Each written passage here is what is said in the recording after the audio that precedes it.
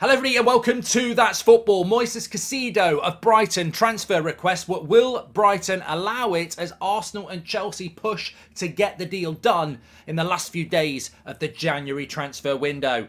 Let's fly into it. Well, look, football, eh? Football, bloody hell. We saw Anthony Gordon going to Newcastle for £45 million yesterday. Will we see Caicedo leaving Brighton, following the footsteps of Trossard to Arsenal? Or is this another deal that Chelsea are going to do in the January transfer window? We saw look, as a Man United fan, I saw this with Anthony. We saw the very scripted Instagram post from Caicedo that his agent or admin obviously put out. I'm not saying that there's not any truth behind it, but effectively saying things that he's proud to have played at Brighton, but he's also proud that his fee would be a record transfer fee for Brighton. £60 million rejected for Arsenal, and Caicedo clearly wants to go. When I saw that came out last night, I thought, well, where's he going to go then? Is it Chelsea or Arsenal? But we're now stuck in this situation, which I've always find it unsavoury. You know, it's tasteless in many ways. When you've got a player that's publicly not training with the club, I think Brighton have told him to stay away until next Wednesday after the transfer deadline day is closed.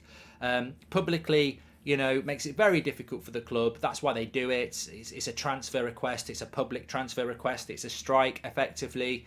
I want to leave the club. I respect it, but publicly I don't. And then you've got Arsenal who want to offer 60 million quid, Chelsea who like him as well. And basically, Brighton don't want to sell him. And look, I get it. I get every side here, actually. I don't necessarily think there's a wrong, although people will say that, you know, Caicedo's wrong, he's got a contract. At the end of the day, I don't think his wage is particularly good at Brighton from what we're hearing. And, you know, the wage goes up, you go into a title race with Arsenal, you take an opportunity at Chelsea that might not be there. So I actually do. Percentage-wise, I'm probably... I don't really pick a side, but the scenario is this. If he doesn't go to Chelsea now, Chelsea can then go and get a more realistic player in the summer, like an Enzo Fernandez, a Jude Bellingham, a Frenkie de Jong. If he doesn't go to Arsenal now, they might do the same. So his opportunity to go for a big fee, get a big wage increase, and establish himself as a really important player for that club before the summer is now. His time is now.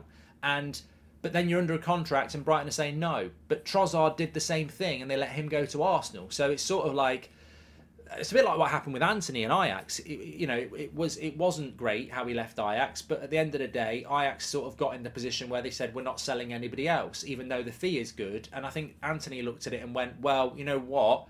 I have seen you sell Martinez, Haller, all these players, and now you won't sell me. That's not fair. That's life. Life's not fair. So where do I think he's going to end up?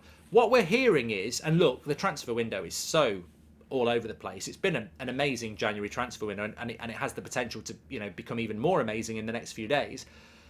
Everybody was telling me that Dumfries was going to go to Chelsea. I think even Chelsea thought Dumfries was going to go to Chelsea, and then this Gusto thing came up, which is a brilliant signing that they did yesterday, and I think that was driven by Potter, who likes developmental players, and Chelsea get Gusto. So with Caicedo, what we're hearing is that Chelsea were the ones that wanted Enzo Fernandez and couldn't get the deal done with Benfica. So they moved their attention to Brighton, but they wanted to do the deal in instalments. And then Chelsea was, you know, Brighton was sort of like, no. Caicedo was like willing to wait until the summer and see what happened because he had no other option, hoping that Chelsea would still want him in the summer. And then Arsenal came in with 60 million up front, which blows Chelsea out of the water because Brighton were basically hinting that they didn't want to do a deal with Chelsea because they didn't want instalments. So Arsenal swoop in, and Arsenal are quite an astute football club. They're not, you know, they won't make an offer unless they really think there's a chance of it being accepted. So Arsenal come in with 60 million, expecting it to be accepted, and then Brighton say, no, he's not for sale. So Arsenal have played their hand, expecting Brighton to accept it because the instalment thing was the issue with Chelsea, and then Brighton have gone, no, we don't want to do it. Now that might be because, you know, it's their right. There's not much left in the transfer window. They're having a good season, but they're in a difficult position. We'll talk about Brighton in a minute. So at this moment in time, I think Caicedo to Arsenal is the most likely transfer because Chelsea won't have the 60 million to pay up front, whereas Arsenal do. And also, Caicedo, his Instagram post is prompted by the Arsenal bid, not the Chelsea bid. So where we're at the moment is Caicedo wanting to leave is based on the Arsenal bid. That is 60 million. It's a transfer record for Brighton, and it's 60 million up front. And obviously Caicedo's like, well, I would like to play for Chelsea, but Arsenal have paid the money. I'd like to play for Arsenal. They're in a bloody title race. So it's Arsenal that is the one that's prompted this. I think he'd be happy to go to Chelsea as well, but Arsenal's bid is better because it's money up front, and that's the one that's prompted it. The question is, will the deal happen in the next few days? You look at Brighton's situation, you've got to.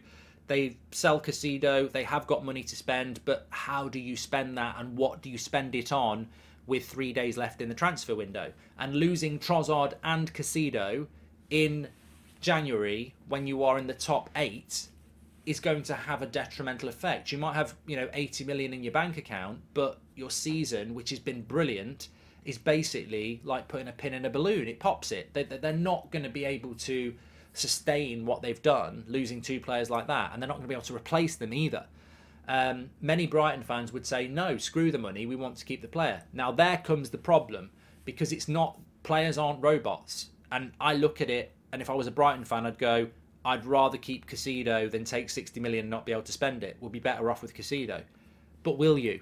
Because you've now got a player that's publicly said he wants to leave. You've now got an unhappy player, and how do you motivate him for the rest of the season? Now, he might be absolutely fine, and Brighton fans might be okay with it, but it could disrupt everything anyway. And this is why players and agents go public, because it's basically a threat. It's a strike. It's like, I don't want to be here.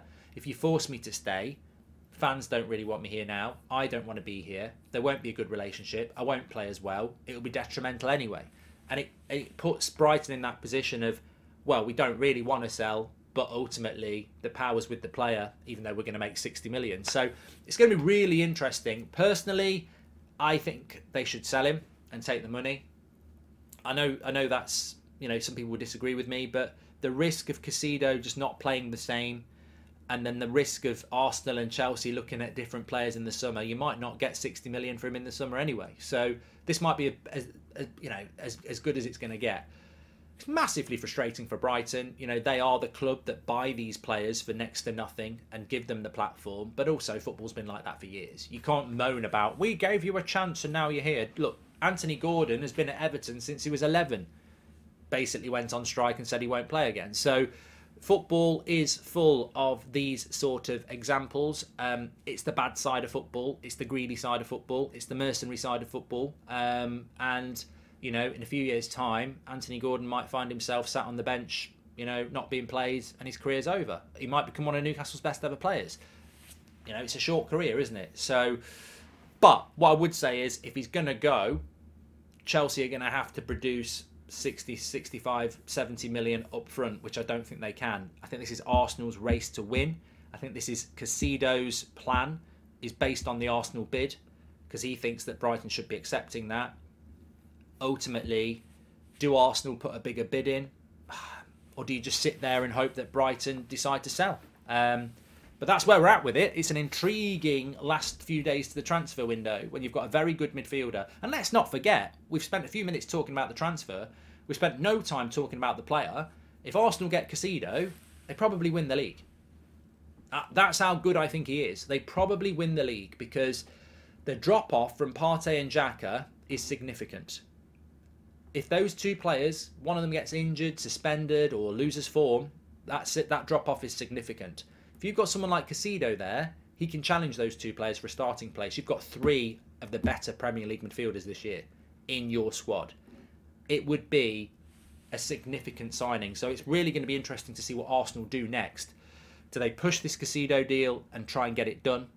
Do they push it, and if they don't get it done, they've got nothing? Or do they move away and make sure they get something done? Because it's about winning a title, isn't it? It's going to be massively intriguing. But I think where we're at the moment, he's either going to be forced to stay at Brighton, or Arsenal get him, unless Chelsea come out with something ridiculous money up front. But at the moment, this is all about the Arsenal bid. Get your comments in below. There's lots to discuss. What do you think? Make sure you smash a like on the video and subscribe. I'll speak to you on the next one. Thanks for watching.